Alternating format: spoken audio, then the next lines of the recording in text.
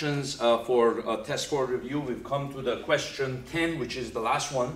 It says electrons and protons are traveling in a current through a conducting wire. Which of the following statements is true? Okay, so it says electrons gain potential energy and protons lose it. B, electrons lose potential energy and protons gain it. C, electrons and protons lose potential energy, and D, they both gain it. So either they both gain it or they both lose it, or one of them loses it, one of them gains it. The potential energy we're talking about here is not gravitational potential energy, but electrical potential energy. Okay, so let's go through this. We know that when there's an electric field, okay, so imagine that there's a wire here, okay, and maybe there's a battery here, sets up a potential difference, right? So the positive terminal of the battery is connected to one side of the wire, so this is the higher potential, and the common outlet, which is the smaller, the common outlet is connected to the right side of the wire. So the left side of the wire is at a higher potential, we say. And there's an electric field that is created in the wire. The electric field goes from higher potential to lower potential, right?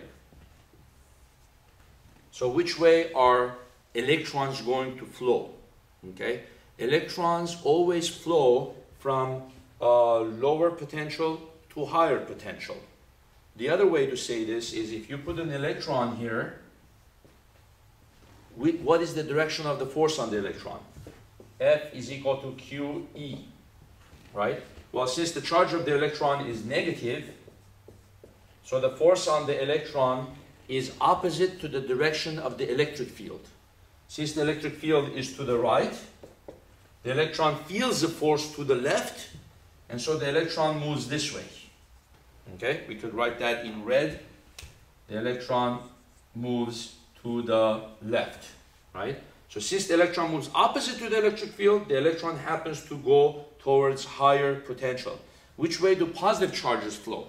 Okay, so protons, let's say the protons were actually flowing.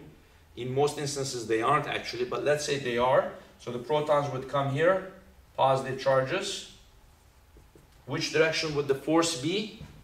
F would equal positive EE, right? So the force would be to the right, and they would move this way. So we say positive charges like to move from higher potential down to lower potential, okay? Now, what happens to their potential energy? Delta U is equal to Q delta V. Oftentimes, potential energy we also write in terms of the letter U, okay? So now, with the positive charge, what happens? With the positive charge, their charge is positive, so positive E, okay?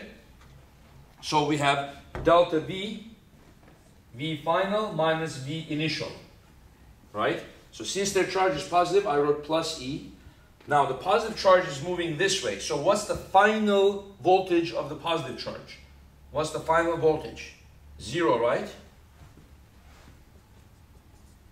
Final voltage is 0. Minus. What's the initial voltage of the positive charge? The initial voltage is V, because it starts from a higher potential.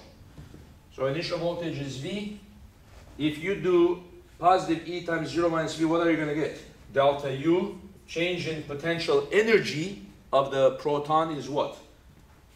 Positive times negative, negative EV. What does that mean? That means the proton loses potential energy because the change in its potential energy is negative, okay?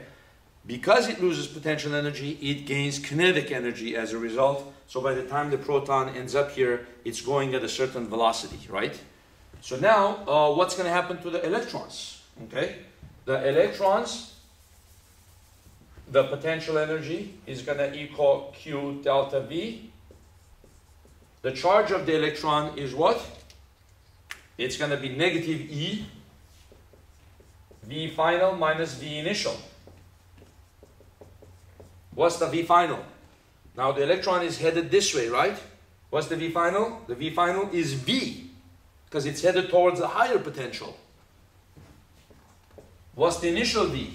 The initial V is 0. What do you get? Negative E times V, this one disappears, negative EV. Delta U for the electron is negative EV, delta U for the proton is negative EV. Both of them lose electrical potential energy, and thereby they gain kinetic energy, right? What is the kinetic energy that they gain?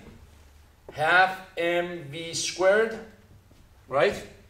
And the potential energy that they use is the same, EV.